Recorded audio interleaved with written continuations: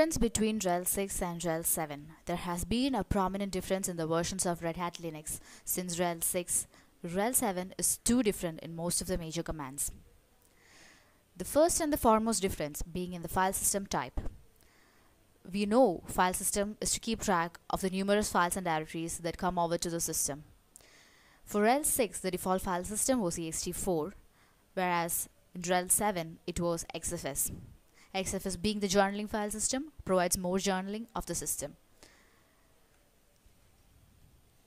The next difference is in the kernel version and the kernel code name that is being used.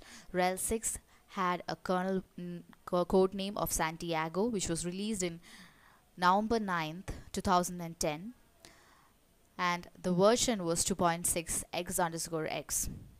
For RHEL7, the name was Maipo, which was released on June 9th, 2014. uname-r can be used to view the kernel version. The first process that begins is systemd, which has a process ID 1, and init for RHEL6, which has a process ID same as that of systemd in RHEL7. The first process which takes care of all the services that is yet to happen in the system. Next one being the Runlevel. Default Runlevel was in /etc/init tab for RHEL6, whereas in RHEL7 it was a pointer to /etc systemd system/default.target. Then comes the host names. In RHEL6, host names were stored in /etc/sysconfig/network-scripts configuration file. For RHEL7, the default host name is defined in /etc/hostname.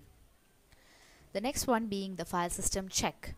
RHEL6 used xfs_repair for file system check, whereas in RHEL7 it uses e2fsck. However, e2fsck was compatible with RHEL6 also.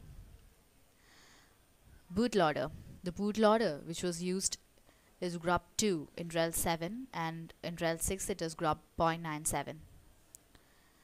Additional firmware types including BIOS and the ability to boot on various file systems were available with grub2. Next one being the kdump, where RHEL7 supports kdump on large memory based systems up to 3 TB. Kdump doesn't work properly with large RAM based systems as in RHEL6.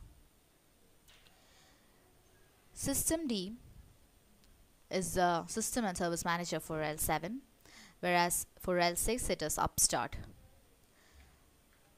Service start commands.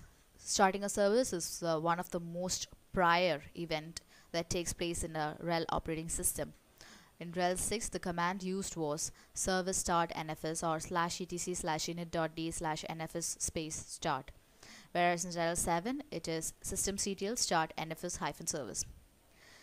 Then comes the important one, that is the facility to communicate with netfilter, which was used in RHEL6 is of IP tables, and in RHEL7 it was firewall-d. Network bonding. Network bonding is a team driver, as in teamd, stored in /etc/sysconfig network-scripts ifcfg-team0 for RHEL7, and in RHEL6 it was called bonding, stored in etc sysconfig network-scripts ifcfg bond0. Then comes the resource cluster manager. In RHEL6 it was the RG manager. In RHEL7 it is a pacemaker. Thank you.